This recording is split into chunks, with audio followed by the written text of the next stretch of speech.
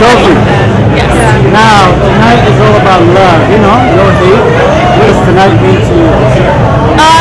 I take no hate in a no bullying sense for everyone of every disability, ability, race, gender, or sexual orientation. And for me, it's very important because I was bullied in high school. So, and I know that both my parents were bullied as well. But look where we are now. I know. Join the no hate party. So what are you doing for Christmas? We're actually staying in LA for Christmas for once. Usually we're all in Canada, but now we're going to be here and probably get a tree and decorate it. Decorate? Yeah. So what is your New Year's resolution? Pardon? New Year's resolution.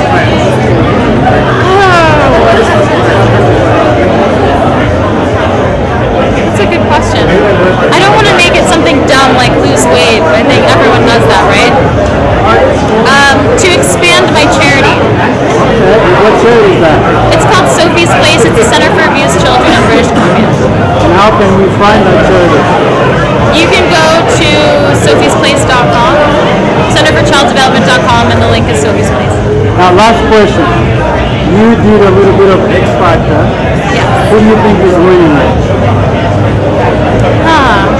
I honestly think that Tate is going to win, just because country is like the biggest genre ever right now, especially after Taylor Swift, and he's so talented and such a nice, genuinely nice person.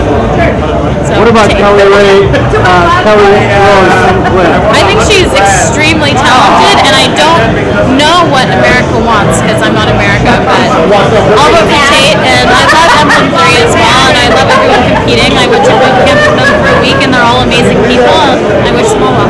What was your experience on the show? That late time you were on? It was fun. It was very little sleep, but I made tons of friends that I'll have forever, so I'm really thankful I got to it. You're awesome. Thank you. Are you on Twitter?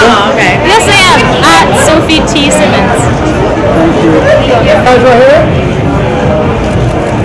And ladies right back here, please. Oh, too much love. Oh,